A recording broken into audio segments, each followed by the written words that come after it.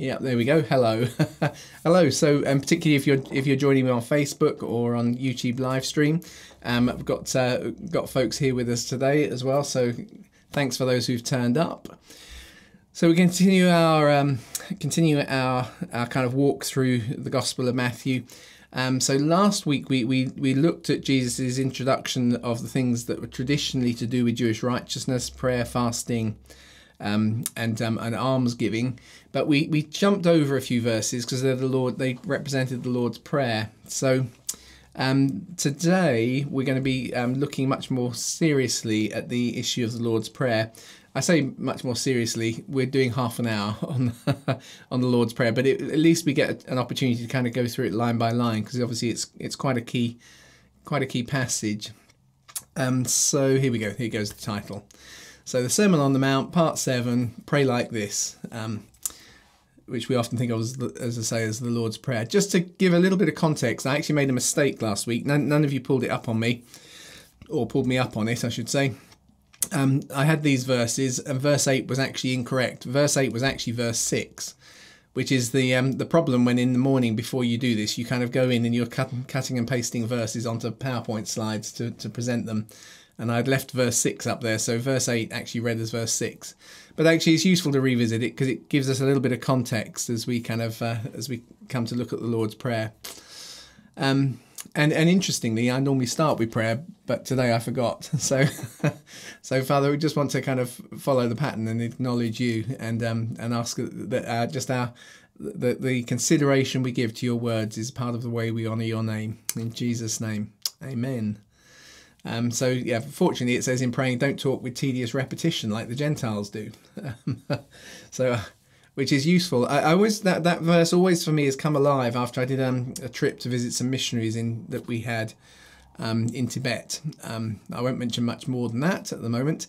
And we went around a Buddhist temple, and there were people who all walk round the temple in one direction, because that's part of their prayer, is walking around. And as they go, they hit these prayer wheels that spin in a certain direction.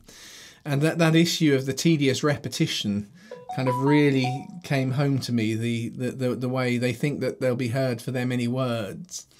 The missionaries I was actually with told me what we're going to do is we're going to walk the opposite way round, and that sounds like you'd been deliberately rude, but of course what then happens is people try and say, they think to yourself, you're strange foreigners, you don't know, and they explain that this is the way round you walk, and then that would give them an opportunity, you see, to have conversations with people.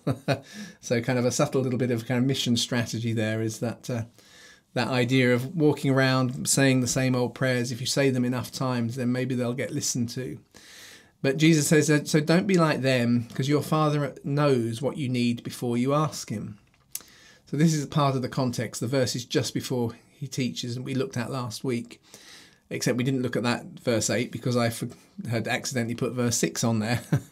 Don't be like them. Your Father knows what you have need of before you ask him. And I can always remember in my own early evangelism days doing some work on a seafront once, having a conversation with someone who just couldn't quite get their head around it. If God knows, then why do you have to bother asking him? And actually, it's a really valid question. But actually, it gets right at the heart of what the Christian gospel is about, which is the relational side. It's not just somehow doing things in the right spiritual way so that spiritual life works for you and it all goes the way you should. In one sense, then, if the spiritual world was like that, then it would be no different from the physical world. If you come up with certain little rules, and as long as you follow the rules, you get what you want out of the slot machine, then actually that's the way the physical world works. There are rules of physics. And as long as I don't try and do things that break the rules of physics, it kind of works the way I expect it should. So you'll pick up, actually, one of the things I often find, and I'm a little bit suspicious of, if I can put it. I understand why we do it. And I think the reason, as Jesus repeats this, there's a human tendency to feel that our repetition, constant repetition, somehow achieves something. And if somehow we just prayed the right way and we had the right formula of words. And so I've heard really good kind of Bible teachers talk about the importance of how you word your prayer and how you should do it and so on. And I kind of understand it, but the reality is that the Spirit interprets for us, really. And so sometimes we'll say, oh, Lord Jesus, thank you for being a great Father. And we think we've just confused the Father and the Son here. We get our words all jumbled up. But the Spirit is the one who interprets for us.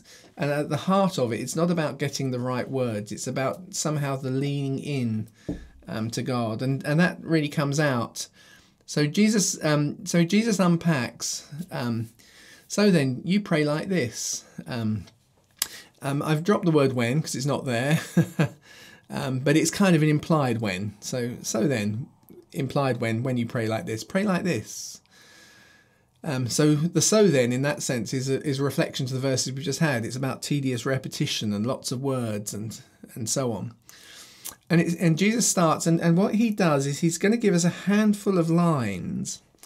And there is a real sense. I can remember as a young Christian going doing the course Will You Not Tarry 1 Hour by Larry Lee, where he takes the Lord's Prayer and breaks up all of the lines of it and teaches you how you can pray it for at least an hour. So you can pray the Lord's Prayer for an hour a day. But the reality is the way you break the subjects up, you could easily pray for a day. But the context, of course, is Jesus also is saying you don't need to do that. You don't need to feel, unless I've got 4 hours in hand and I'm going to really work hard at it. Because I can show you there's something about simple approaches that we want to bring. And it's not that you're not going to unpack these from time to time and you're going to lay them out in a little bit more detail. But actually, in a simple sense, your Father understands. And if this is all you've got time for, at least lean in this way. At least lean in this way. And he starts with that, our Father who is in heaven, which immediately puts a dynamic on the way in which we're praying. First of all, it's our. And so I recognise in one sense my prayers aren't selfish. They're part of a community. That actually I find myself having to think about the wider context of what I'm praying for. So straight away it becomes incongruous if my prayer becomes I need a Porsche. Because that's really unique, and to me, if everybody had Porsches, well, then they'd actually be called VWs or something, wouldn't they? So it's something about the corporate nature actually changes the dynamic of how we're going to approach it. And then we put the word Father in there, our Father who is in heaven, and that suddenly, of course, includes the our as well, because he's not just my Father, he's our Father. So I'm coming to him as his son, but I'm not unique.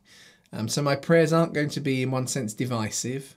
They need to be inclusive. And he is my Father, so there's something of his wisdom that I'm acknowledging up front, and his priority of power and authority and his resources. And at the very, very simplest idea, the word we often translate as praise from the Old Testament is simply the word yudah, which is also used to translate the word to acknowledge. It's just to recognize, it's to turn your attention. And we're actually doing that. We're turning our attention to the Lord. So prayer starts with a kind of a sense of I'm going to orientate my attention towards him.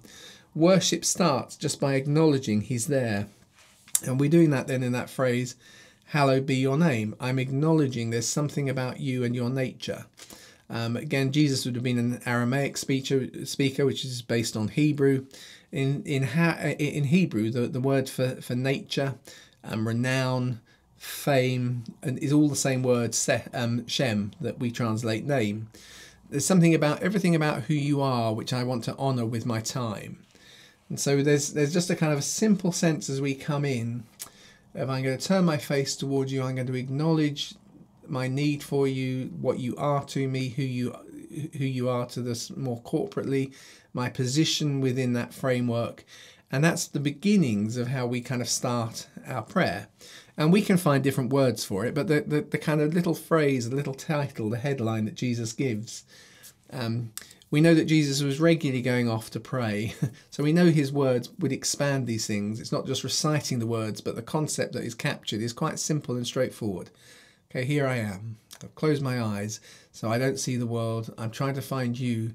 I'm trying to lean into you. I'm trying to know you. Are you over there? I'm not sure, maybe over here, but somehow I'm in that process and I'm in that place of leaning. And that's how prayer starts. It starts in that way. So I just put at the top, we're just acknowledging and honouring.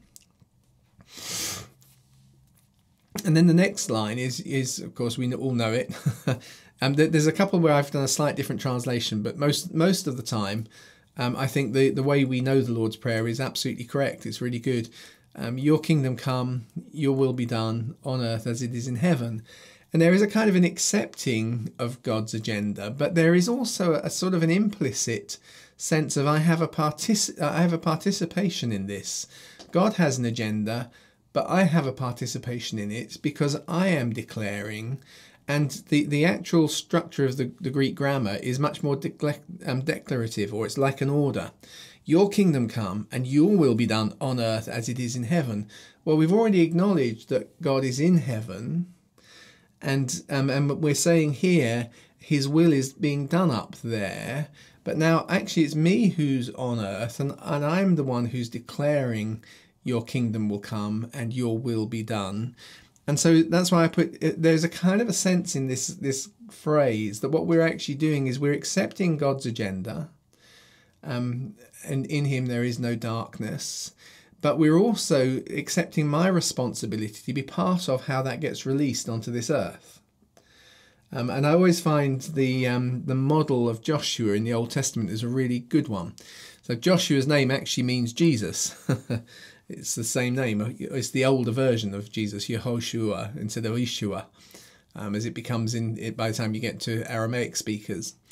But it's the same fundamental name. And so Joshua, God says to him, wherever you put the sole of your foot, that's the land I'm giving you.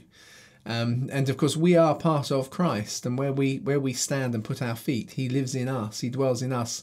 That land, in one sense, is what we have responsibility for. So we have responsibility for where God's put our feet to release his agenda here.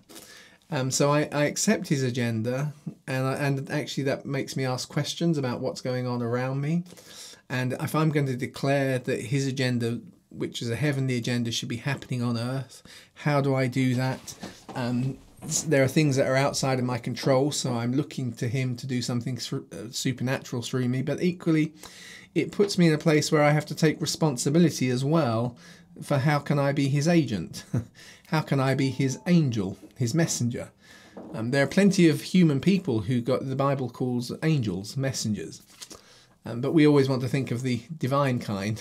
We don't recognise sometimes I'm his feet, so here I am. So your kingdom come, your will be done on earth as it is in heaven. There was another point I just saw there, and I've just lost my train of thought. It might come back to me in a second on this issue. Oh yeah, I know what it is. One of the things that I've often found, and this is just if you like pastoral wisdom, particularly when you've got a really intractable situation, and we want to be able to pray for something. So I want to be sensitive as I say it, because I will raise situations that happen all the time in various places and churches. But there might be a child who's really sick with cancer. Obviously, I've been that child in my past. And the church wants to pray for them. And one of the things you find is that we often in church, we don't pray the way Jesus said later on in Matthew, where he talks about if two or three are agreed in all things in prayer. The Greek is actually, it's kind of coincident. We're very aligned in our prayers. Very often something like this happens, that's tragedy. And because emotionally people want to deal with it differently. So some feel like it's our lack of faith if this child doesn't get cured. Others think I've known because I've prayed before and nothing's going to happen, so I just need to prepare myself, and therefore I want to emotionally get ready for when the child dies. And we've got all these different emotional agendas going on, and we end up praying in a very non-unified way. And one of the things I've always tried to do is to ask folks, if we were in heaven, what do you expect would happen? Okay, so by my understanding, the only authority I have as a mandate, without it being kind of sort of superficial or hypocritical kind of level of faith, where I just declare, I believe this is going to happen, because somehow I believe my faith is stronger if I just live in kind of unreality. But the only thing I really have to kind of pray for is that this isn't this child's time. So as I look at it, I think to myself, this child won't die in heaven. So I'm not going to pray that you deal with our emotions when we're looking at it now. We're going to be looking for that breakthrough. So it's really much more just about how do we manage where there's a group of people with different agendas. Is that on the whole, we will often find there is a coincidence that we tend to agree that if everything was perfect, if we were in heaven with the Lord right now, this is what we'd be looking for. So let's pray towards that, because we can now agree on that. That it's when what we're praying for on earth is what we would expect for heaven, if that makes sense. So it's a rather straightforward little thing, and it can feel manipulative, but actually I just found it quite helpful to help kind of bring a sense of togetherness on those tricky issues that we sometimes get involved in prayer for, where there's all sorts of fears, there's all sorts of other emotions going on. Let's all settle those things. How would it be in heaven? Okay, let's pray for that. Let's pray towards that. So I'm not making a claim, therefore, that I have a word from the Lord that this is all going to work out fine and everything's going to be hunky-dory. I'm just saying what I believe is that this is the way it would be if that was the case. Hopefully that makes sense. And then he says, give us today our daily bread. So we ask for needs. Well, that's interesting, because the context, of course, was your Father who's in heaven knows before you ask.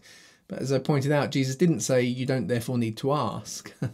And that's because actually what really the Lord's looking for is us to develop the sense of relationship with him. That actually we become, it becomes a two-way conversation.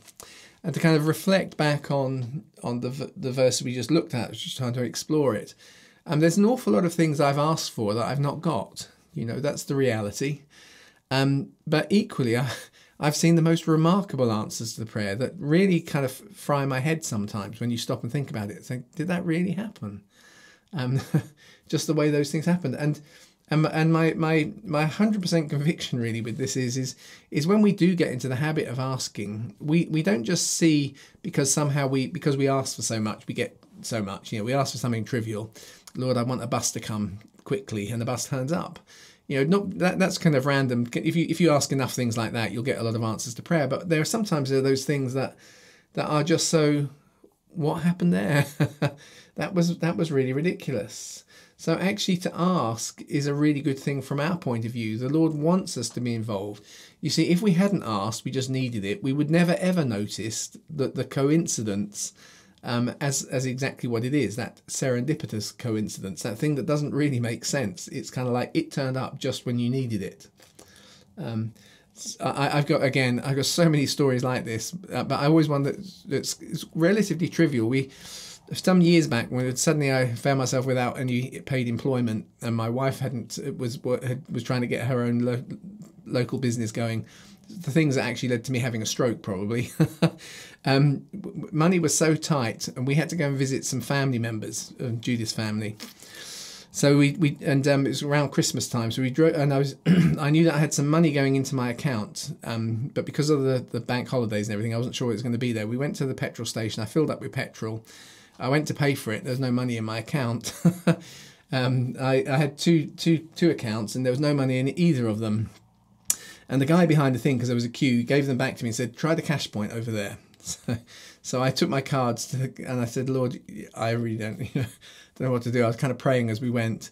And I got to the cash point, put my card in, put the numbers in. No money came up on my card, And I took my card out. And as I turned around, there was a young man standing behind me we'd married him. He was a young man. He'd since got divorced. It's very sad. It was his wife who left, not him. But he was standing behind me, and he said, "Oh, hello, Chris. What are you up to?" And I just said, I'm just trying to pay for petrol. I haven't got any money in my thing." He said, "Oh, don't worry, I'll get it for you." He got the money out of the account for the petrol thing, and I went in, paid for it, and I said, "Oh, I'll pay you back after Christmas." He said, No problem." He said, "I've just had a really good blessing. You've done lots for me over the years."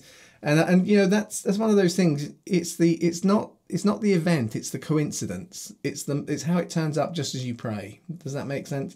There's an awful lot of miracles that really come down to timing, if you think about it. A huge amount of miracles are really just about timing. It's no miracle for water to get turned into wine. It happens every year in the south of France, But it just takes a long period of time. It takes a year. When Jesus does it, it only takes a couple of minutes or however long. It's a huge amount of miracles are really timing. And if we're not in that place of asking and bringing the needs to the Lord, we don't notice those timings. We just miss them. So it's kind of good for our faith to get into the habit. And yes, there are ways where we recognise there are sometimes we pray for things that we don't get, but that's partly because we're part of an hour and there's a bigger context, and it's not just about me and my wants, and so on. And forgive us our sins, or forgive us our debts, as we also have forgiven our debtors. I prefer the more modern translation because the word isn't sins. It's a thing that's owed. It's something that's owed. And I do have a thing. Part of the reason I often do my own little version of translation is not because I think I'm a better translator. It's because I have a feeling that we've got so used to reading religious words that we don't read them the way they should be read, because we hear them with all of the nuance of kind of religion around them. I used to do a lot of schools work, and the thing I'd noticed with schools work is if you ask a kid to read a passage from the Bible, they put on a silly voice as they start to do it. But there's something about the fact that they're biblical words that somehow changes our emotional connection with them. So I often like to, and I actually think debts is the more correct word. Sins makes it sound as if it's all about morality. Actually, it's about how we get ourselves into a place where we do owe. We owe God, and that is sin. But equally, there are all sorts of people who owe us, have treated us the way they should have done. So I think debts is a good word there. And don't carry us into trials, but draw us away from evil. Again, I've done a very similar thing here. I've just slightly changed the words, but actually they're slightly more accurate. So because I'm conscious of the fact, so that the actual word that we translate as lead is much me carry into. It's so and actually the idea that God is carrying us actually is nicer than he's leading us. We can get upset. Well, I've got to follow God because he's leading me. But actually the word is he carries us. So he's carrying us through life, and suddenly we're in trials rather than temptations. Now, they are trials that test you, which is why they've translated them as temptations. But that, I think it's easier sometimes if you see they're difficult times. Don't carry us into those. What I'm doing here is I'm expressing my desire, but then draw us away from evil. We have deliver us from evil. The draw us away is actually, because the Greek word is actually like a current does in the water.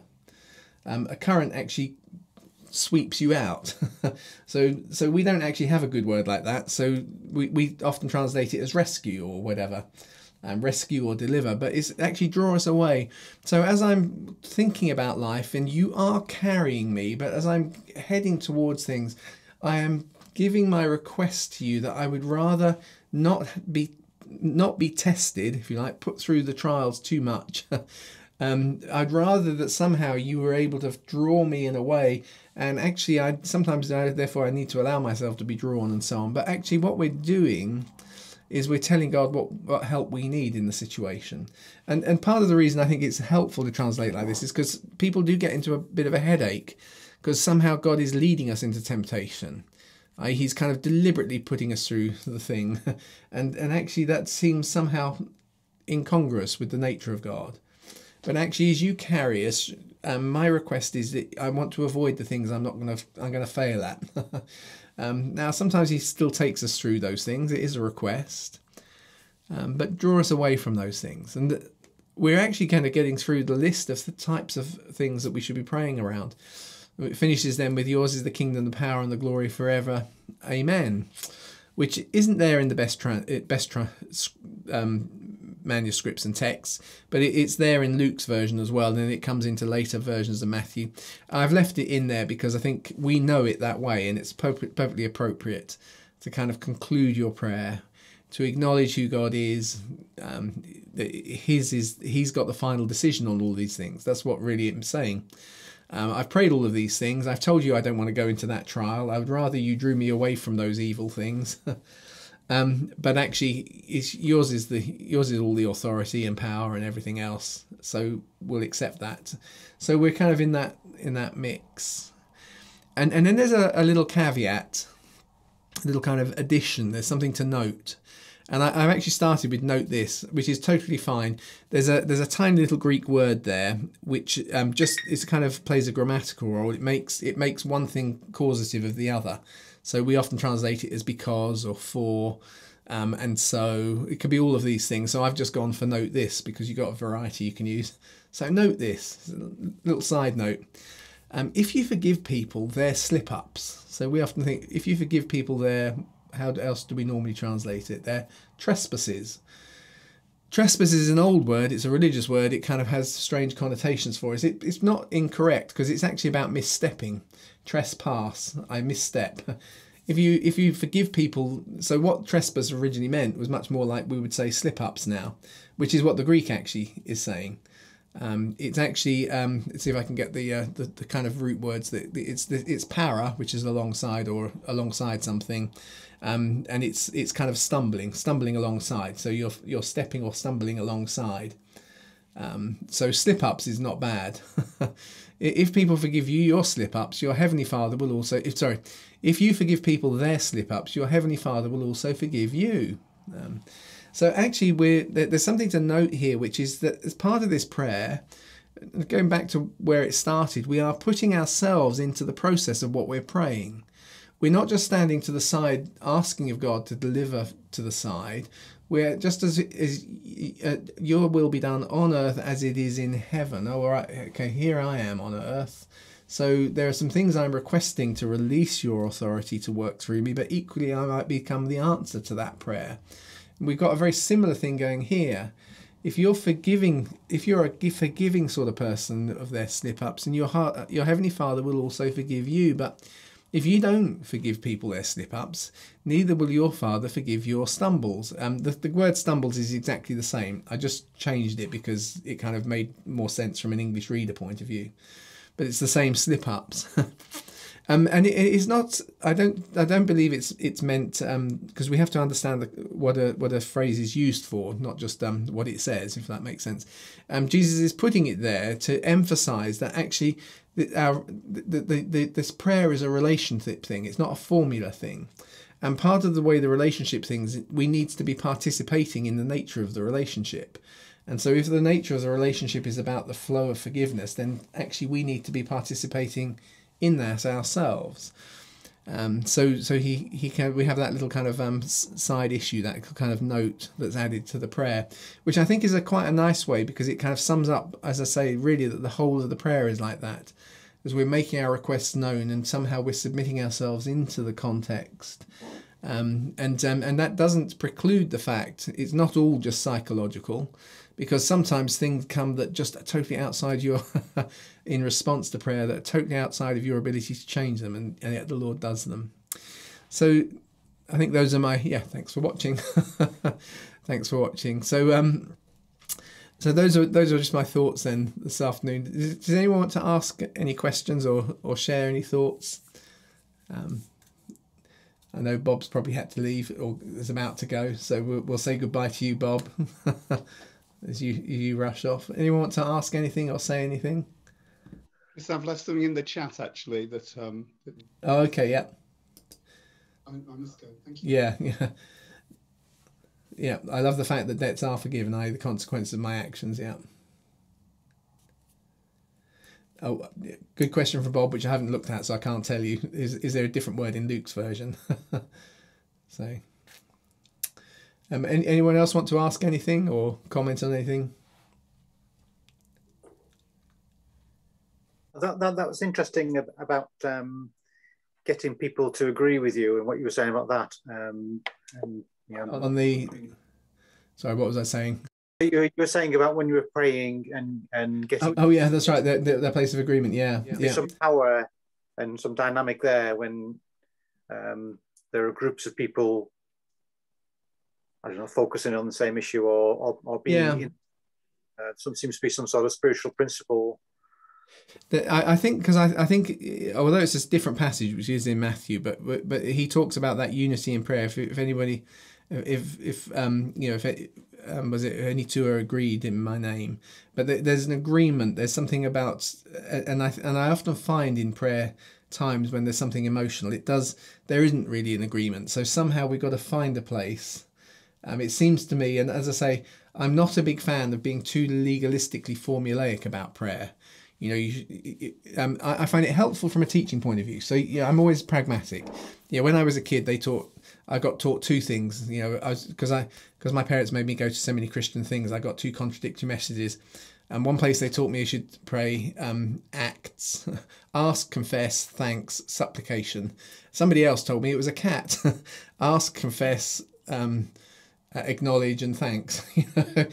So the formulas can be kind of useful, and this is one sense Jesus gives us a formula. Here's some rough things, but the formula is actually teaching us in one sense this relational thing, and relationship often is, therefore it doesn't surprise me that Jesus talks later about there being unity in our prayer. That's something about finding what we can agree on so that we're all agreeing it together. Whereas I've been in so many meetings where you get one agenda and then somebody prays a different agenda, because what they're really trying to do is manage their emotions.